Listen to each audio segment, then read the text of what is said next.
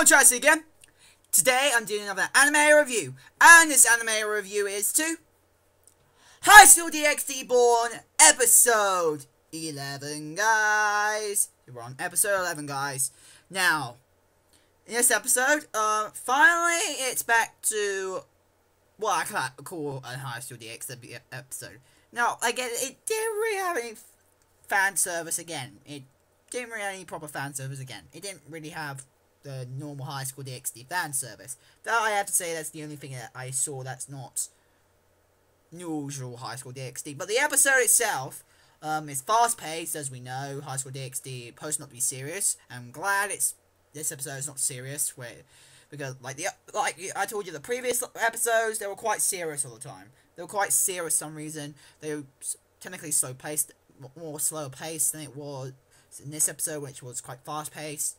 And I'm glad that that got sorted back being fast paced to make it not serious. But anyway, back to more what I want to say. Now in this episode, it's basically set up. It's set up to have Issei fighting against Reviwe, because we all know that she's getting controlled by Loki. She's getting controlled by Loki somehow by using the strain ability. We all know that. Now they got some help from Valor, the Vanishing Dragon. We know him. Issei's rival. They knew who's they got in contact with him with the bridge, with the gate bridge, team. They knew the person known as Arthur Pendragon, because he's a Pendragon. So yeah, he's not the King Arthur Pendragon. He's just known as Arthur Pendragon. Who wields Caliber, of course, but it says passed down through family. This guy uses Caliber to this guy known as Arthur, who uses Caliber, who can break through when Caliber can break through through dimension. So he used that to make made Issei and the entire gang to go to the dimension gap to save Rias.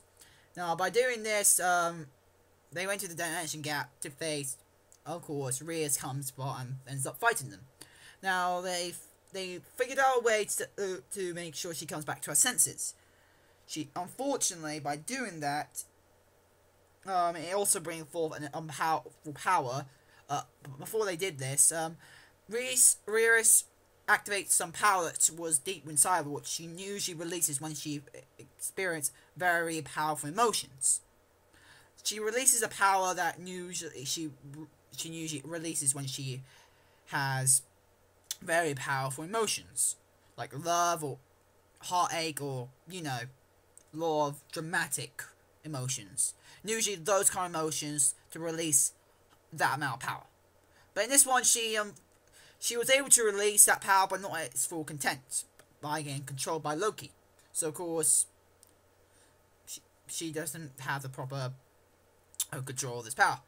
Above that, Rita still had her conscience, so they were able to talk their feelings to Rita to try to snap out of it. But by doing so, it seems like Loki implanted into her some of the aura of Issei, because she went to, you can call the Red Dragon Empress form, or Issei's Balance Breaker. She then transformed into Issei's Balance Breaker and then starts to do a rampage again. So Issei has to then brave up and has to fight her. And then, yeah.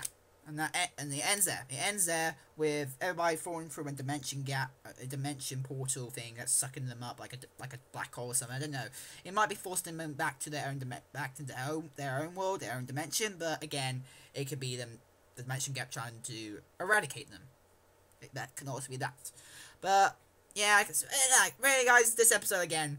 I'm glad this episode wasn't as serious as the other episodes. It was fast paced, and to make it a proper High School DxD episode in my eyes, they could have added a ton of fan service. They could add a ton of fan service there. You can classify as you can classify Reviwe transforming into Issei's Balance Breaker form technically fan service, because it had an ecchi, it had an heroic look to it. So you can classify as that fan service, but again, it's clothing. In my eyes, it's clothing. To me, it's not fan service. It's not fan service. Just more. It's clothing. Just it's more revealable. Because it seems like in Japan, something like that can really turn on a guy. You can say, I have to say that. So I take it how perverted minds I think Japanese people might have, but again, they're not that. Again, anyway, so basically, I think just seeing in the balance breaker outfit is the reason why it might be the only thing I noticed that was fan service. Now the animation. Yeah, it's not the best. It was not the best for High School DxD. It was quite low, but low quality. Low quality for a High School DxD episode. Because usually it does go quite well with animation, but the animation in this one wasn't as lively and as impact enough to make me want to jump around and stuff, which I usually do, unless I'm doing live reactions. So yeah, it's not the greatest. And yeah, that's all I've got to say, guys. Not much to say in this episode. So yeah, I hope you guys like it. Become a channel fans today. If you guys want to send me fan mail, my description below. Blah blah blah. Yep. Anyway, hope you guys like it. Comment, like, and subscribe, and I'll see you guys later. Bye, guys.